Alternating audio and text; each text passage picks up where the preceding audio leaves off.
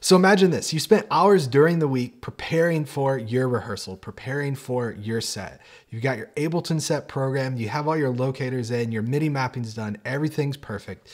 You show up and step on stage and suddenly you need to change the key and tempo of one of your songs.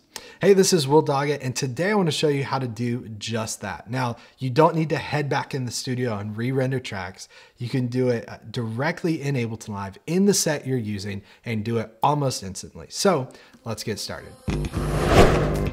This week's tutorial is brought to you by Oyen Digital and the brand new Avastor HDX Pro. Now, as a professional, you need a drive that you can rely on and trust. And you can trust this drive with Oyen's 4-year warranty. So no matter what happens, you're gonna have a drive that's reliable that you can depend on. So for more information about this drive or any drive from Oyen Digital, head to oyendigital.com. That's OYEN digital.com and use the code WILL10OYEN for 10% off anything in the Oyen Digital store. Thanks so much to Oyen Digital for their support up from studio to stage.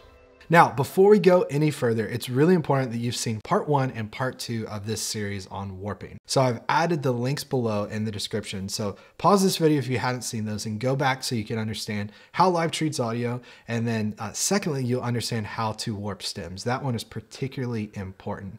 Now, the secret and the key to changing key and tempo, pun intended, of our stems in Ableton Live is to make sure they're warped. So last week I talked about warping stems. I've got the same song file open here in Ableton Live where these stems are warped and ready to go. Now my tempo is 95 BPM. I want to change my tempo, so let's start there. I can go up to Live's global tempo and change it from 95, let's say, to 120. This is pretty drastic change. Hopefully you're not doing this. Now when I press play, let's jump ahead later in our song. All right, our song plays in time with our click. Again, pretty drastic change. Hopefully you're not doing that. Now for live performance, in particular, if you're using this in a set, in arrangement view, you can't just go up and change your tempo in Live's global tempo. So you're likely using a tempo track. Now, if you're not sure what a tempo track is, check out the video I linked up in the description below so that you can go check out that video, learn what a tempo track is, and then even download a free tempo track to get started. But what I'm going to do is just go over to my basic tracks template here. I'm going to drag in my tempo track, and let's just drag this out so that we can set and define our tempo for the length of this song. I'm going to move it up to the top, and then I'm going to go here in the segment BPM box, and let's go back to 95, which is what we're set to. So I'm just going to type 95 in there. Now, if you're on Live 10 or higher, then in this box right now that you're looking at, it says follower, and we want to press that to take it to leader.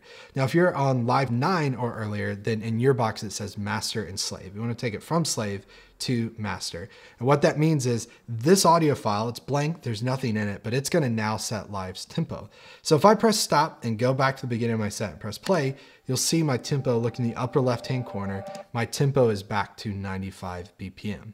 So with my stems warped, with my tempo track in, to change my tempo live in the moment, it's as simple as going down here, and let's do something a little more easily, 97 BPM. I'm going to click in this box to take it from leader to follower, and then back to leader, or in your case, if you're on Live 9, slave to master, and then back to master. And now when I press stop, press play again, you'll see my tempo is at 97.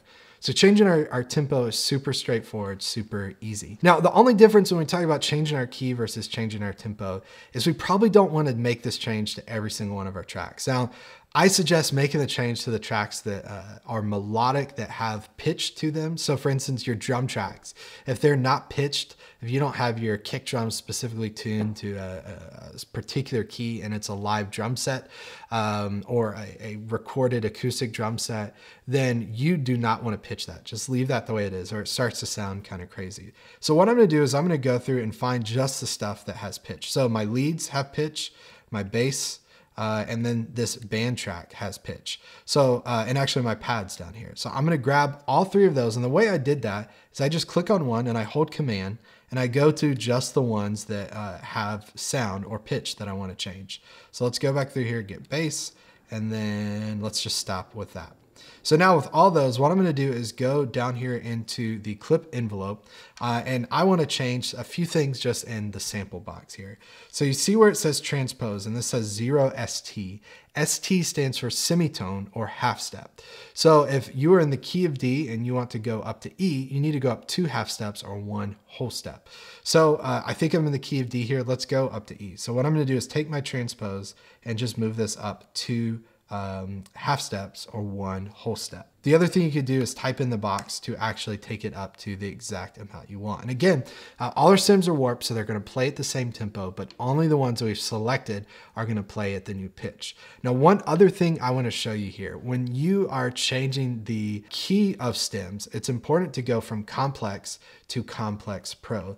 When you go to Complex Pro, what that's gonna do is help maintain the timbre of your stems, the timbre of how those sound. And basically that's just, think of, you really hear this on vocals. I don't have vocals loaded in this track, but if you have a vocal stem, pitch it either down or up, and then change your warp mode from Complex to Complex Pro, and you'll hear how it retains the original sound of those stems, the original timbre of that. And it's really, really powerful. You can get some weird artifacts sometimes if you go really far. So you can mess with formants in the envelope there to get it dialed in just right. So that's a look at how we can drop our stems in and change our key or tempo in the middle of a live set. And again, really useful when you're in rehearsal, and it's almost instant is how quick and easy it is to make those changes. So stay tuned next week for part 4, where we talk about how to warp stems with a tempo change. So we've talked about how live treats audio, how to warp stems, how to change key or tempo. Next week, we are gonna talk about how to warp stems with a tempo change. Now, to see that, make sure if you're watching this on YouTube to subscribe. If you're watching on Facebook, make sure to like our page. And if you're watching on Instagram, make sure you are following us so that you see when we post next week's video on warping stems with tempo change. Thanks so much for watching this. See you next week. Take care. Bye.